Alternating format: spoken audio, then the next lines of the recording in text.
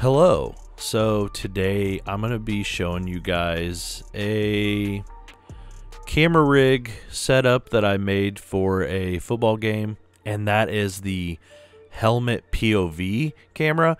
So I had a camera cage for my R6, and it has a bunch of like threaded holes around it, and I got the idea of mounting a face mask to that. The idea behind this was to get a POV of some pre-game stuff at the football game. And so with that said, I started looking into what I might need or what would help me build out this helmet cam, I guess. And you know, I could have probably maybe got someone to put a GoPro on their face mask or something, but I really wanted to be able to see the face mask, so I really wanted it from the eyes of the player. And so that's what came of it. Was, I don't even know if, let's see if I could fit this in. So the camera would sit here and it shoots through the face mask, obviously. So it's built up of small rig arms. These are made by Small Rig. The cage is Neewer or Neewer. Neewer. It's an affordable cage, but it's very strong and sturdy. And then I got the face mask from one of the coaches at Pitt State, the school that I cover. And then these are also Small Rig clamps. So I just clamped in it. There's some rubber that goes in between the clamp and the face mask. So I just kind of tried to build that as strong and sturdy as possible, so when I have the camera in there, I'm able to hold the camera and the face mask isn't going to shift angles or anything. So from the first time using it this weekend, I got an idea of how to shoot with it easier without it being wobbly. It also expanded the ideas in my head of what I could do at the next game. It was a very short period of time that I got to use it, and I didn't have a lot of planned shots. I just had a couple of shots. We have the gorilla walk. The football players walk from the weed, which is our gym, weight room, where all the offices are for athletics. It's like the hub for athletics. They walk from there down the sidewalk. The sidewalk is lined with like fans. The band, the cheer, the dance team all walk down there. The football team follows them. It's kind of like a huge pep rally right before they enter onto the field. So I knew I wanted to get some shots as if I was a player walking through that crowd, and also getting the shot as they go up to Gus. So Gus is our mascot, the gorilla. We have this huge gorilla statue now. So they go up into this courtyard, and they usually touch Gus on like the hand or the bottom of the statue, and then they keep walking through, the band's playing, and then the players go onto the field and do pregame. So I kind of wanted to get that shot. So with that said, I'm going to go ahead and just let the photos roll. You could kind of see the progression of the pregame activities. And so here they are.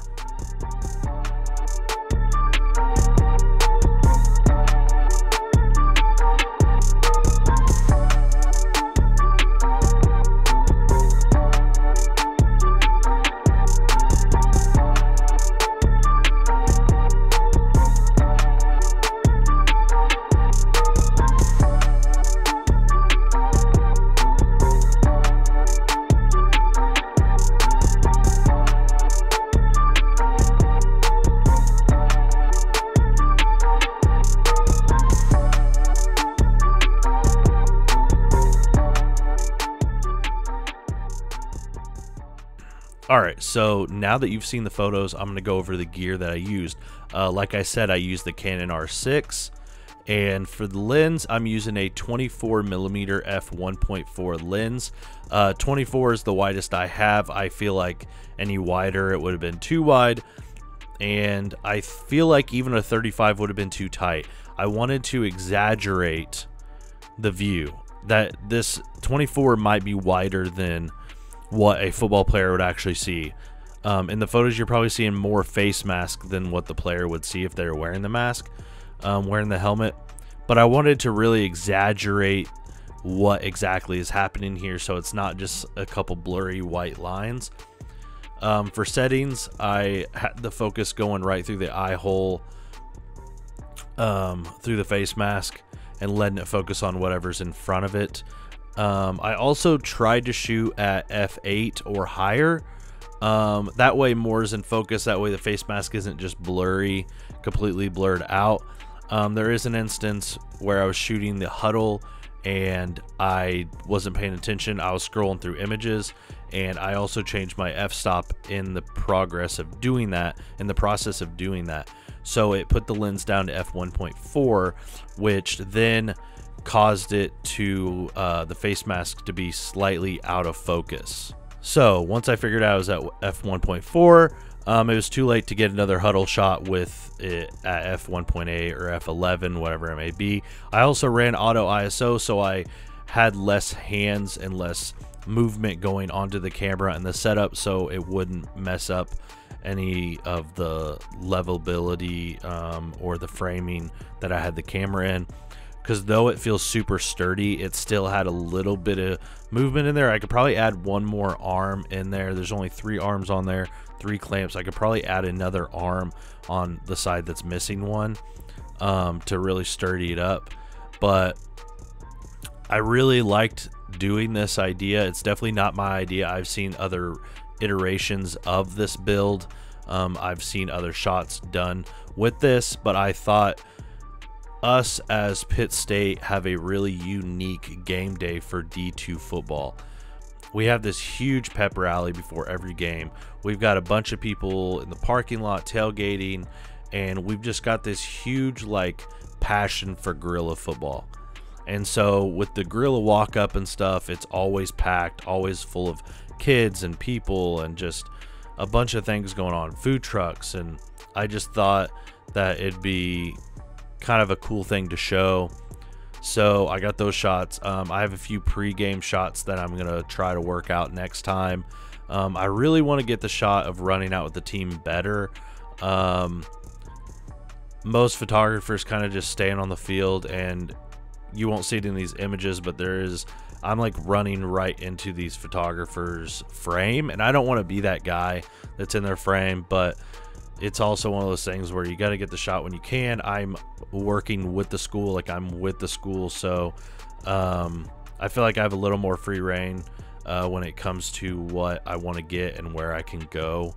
And I just really want to be different. I don't want to keep shooting the same stuff year in and year out. I've been covering Pitt State athletics for a couple years now, and even before that, before I was with the school, I was still covering them at multiple sporting events, and I'm just trying to find ways to change up my photos so they're not just the same every game or every year. I really want to give that variety to the school and just have the variety in my work. So with that said, I'll probably have another video on this down the road. I'm going to try to do some video at the next game. We'll see how that goes if I can find the time. I am there to be a photographer, not video. So if I do that, I've kind of have to fit it in where I don't feel like I'm taking up too much time. But I have an idea of throwing my camera into 120 frames per second and doing some really cool video shots with the face mask on. With that said, I'm almost to 800 subscribers. Last I looked a few minutes ago, I was at 799. If you want to be that 800th, smash that subscribe button, hit that like button, leave a comment down below to help the algorithm push my videos out. I'm hoping to do more videos and just start creating more thorough content. I have a lot of free time. Due to budget cuts, I lost my full-time job. So with Pitt State Athletics, I'm going to be really pushing my content, trying to really find different shots and be unique and really set Pitt State aside and make them stand out in the D2 area of sports photography. And I feel like we have a great set of creatives here. And I'm simply just a freelancer for them. Like, I'm not officially with Pitt State. I'm just their freelancer of choice. So I'm always I'm the go-to right now. So I'm just gonna keep building and keep changing and keep making, you know, unique content when I can, and just do the best I can in my field. And yeah, I appreciate you watching this video. If you're new here, like I said, subscribe. I can hit the 800 on the way to 1,000. Yeah, thanks again. I'll see you next time. Peace.